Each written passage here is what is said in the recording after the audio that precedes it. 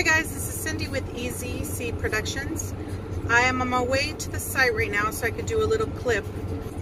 It is now January 18th, and today's video I'm going to use and I'm going to talk about the weather and the status of the landslide. And also please stay tuned to watch a clip from my geologist explaining what we have been looking at, areas of concern. Okay? Alright, so here we go.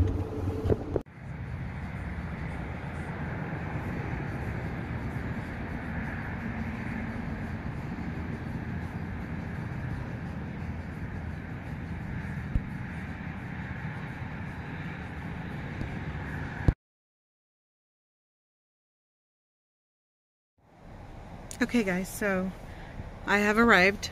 I got here a little bit later than I thought. So this is the view that I'm parking at, checking it out from afar. Alright, so lately what's been on the news, Seattle Times just released a stunning series of laser images that reveal the advancement of the slide, guys. And I'll put that link in the details, okay? And Yakima County's emergency management declaration of emergency remains in effect. And as far as the weather, we have been having rain these last 2 days, and we're expecting rain for 2 more days. So water is going to cause pressure on the slide and those rock areas. And I'll add a clip as to what the weather looks like for this week.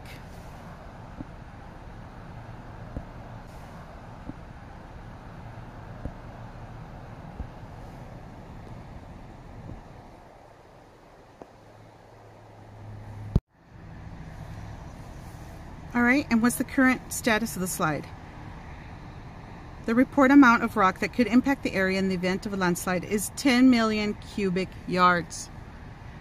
The main focus of local and national reporting has been centered around the large fissure on the eastern face. So local news and national news has been focused on the eastern face of the ridge. Findings. Based on our research, we see strong indicators. We see strong indications that a second failure plane has appeared on the west face, guys. So my geologist will explain this in the coming clip. Okay, so my main concern's always been about southwest landslide, and that's because the freeway runs across right here up front, and then we have the river. If you look at the screen, we would have the river on the left side, and if that were to take place, I mean, we would be having huge impacts on Interstate 82 and the Yakima River. So we're not sure what's going to happen, but the media is focusing on the south and possibly southwest landslide. Alright, so like I mentioned before, I hope to have a commentary on the slide from my geologist, so stay tuned for that. Alright, so pretty much what people are talking about around here, since I do live in Yakima, we've had a few, as you can tell by the media and the drones that have been flying up there, we've had a few people walk up there, which is very, very dumb thing to do. I mean, you're putting yourself in danger.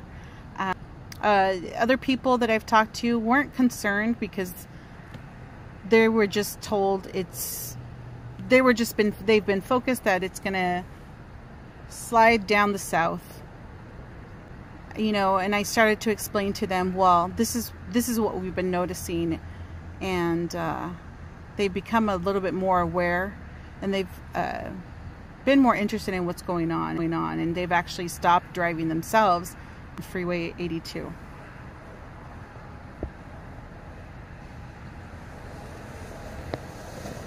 Oh my God, it looks like I have visitors back here.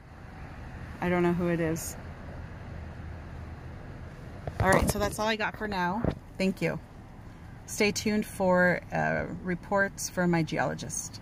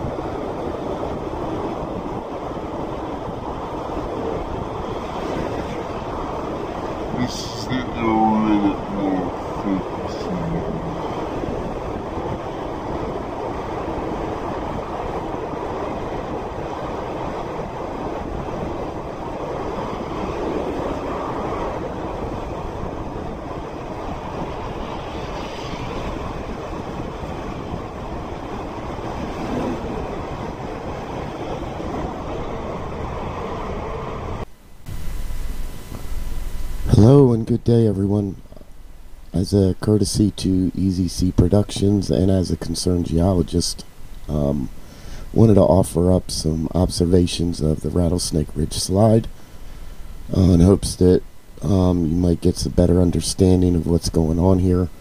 First, a little bit of background. This entire ridge is just made up of rock that we call basalt, which was originally just lava flows, one after the next. Now, according to the reporting, it's quite possible that layers of sediment could be interlayered within this slide. That wouldn't be a good thing. I guess that remains to be seen, but we don't know that for sure. But we'll if something comes up in that respect, we will definitely report it. What formed this actual mountain itself is most likely about half a mile to the south of the ridge, beyond the quarry, a little further south of the quarry. There's a mapped thrust fault in this area. That seems like the most likely culprit here as to what formed this mountain ridge originally. What impact that may have on the slide itself, that could be anybody's guess, really. That's kind of this, as you see over here, the approximate location of the reverse fault. The arrows indicate the direction. You can see kind of the down dropping here, a little bit of down dropping over there as the ridge is forced up. Again, this is just inferred. We're not 100% convinced of that. As you can see, this is just a past landslide, but it all seems to make sense. In this case, the landslide was in more the western direction, which we are not ruling out for this particular, the current landslide. As we can see, the reporting has been very much centered on the fissure, obviously on the northern eastern face here, and for good reason. The apex of this is right here, but since this is the only thing that's available to us, we've been at quite a bit of focus lately, and I've kind of been watching this from the beginning, is this failure surface that's running down the western face of Rattlesnake Ridge. And we can zoom in here a little bit, and we can clearly see a plane starting here. With this appears to be just a runoff gully that is formed, possibly a fracture, possibly of shear. We can see that it's going around the outcrop here, path of least resistance. Now, how are we comparing that? Back on this photo from EZC Productions was from the 16th. On the 9th, a picture was released from the media, which basically is just a zoomed in version of the current failure surface on the western face. And as we can see, it pretty much matches up, but as we can also see, it's a lot less apparent. I mean, this is a zoomed in shot. We can still see the deformation stacks here. The shear stress fractures are increasing. So that just and even you can see up here the apex of the current, the most reported aspects of this. It's certainly a lot deeper than this is now, so we definitely have some movement here. Let's see where else. Yes, again, as you can see, we just see an obvious, and we're pretty much assuming that we're looking at a more of a south-southwest movement at the moment. Whether or not it could go west remains to be seen. We do see indications of that. Where do we see indications of that? This laser image was released today by the Seattle Times. Extremely impressive. In just a month's time, I think we can clearly see a general movement to the south. I think what's particularly interesting here is this particular area right here, where the laser's imaging has honed in beautifully on the stress that's being put on this ridge as it's progressing southwest. The bulging here on the western face, relative, this appears to be right here. This appears to be where our crack on the western face that we're documenting appears to be. But it's definitely bulging to the west, which could indicate some slide to the west. I guess the deciding factor here would be, does that failure plane release before this builds up too much? It would seem to me that the failure plane that we're showing may in fact break off at this point. Clearly an impressive video here. This pretty much defines it.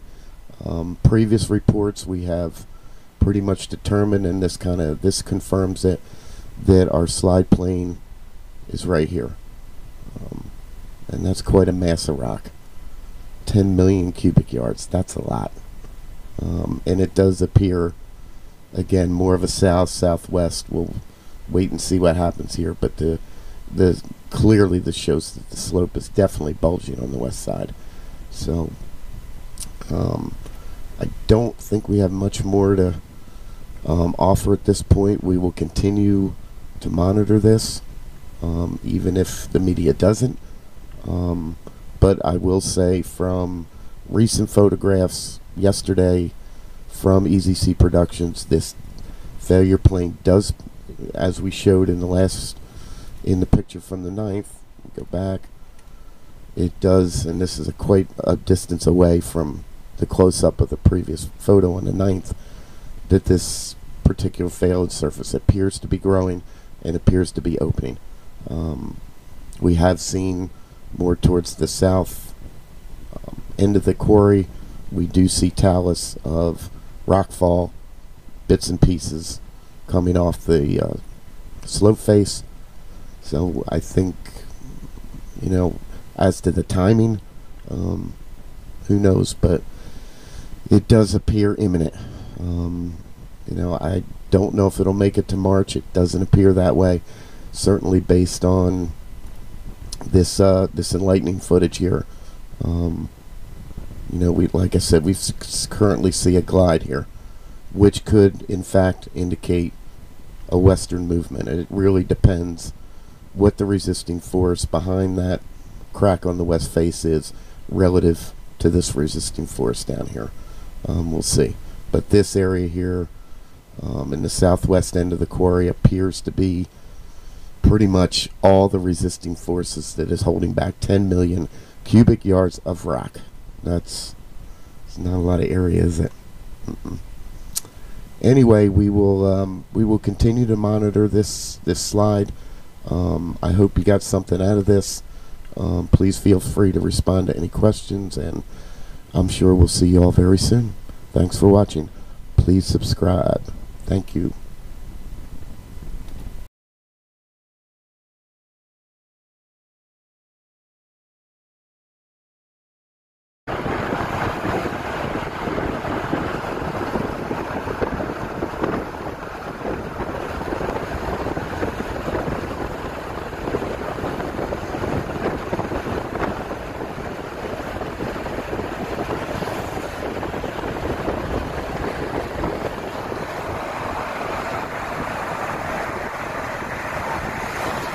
This is the area that we're focusing on.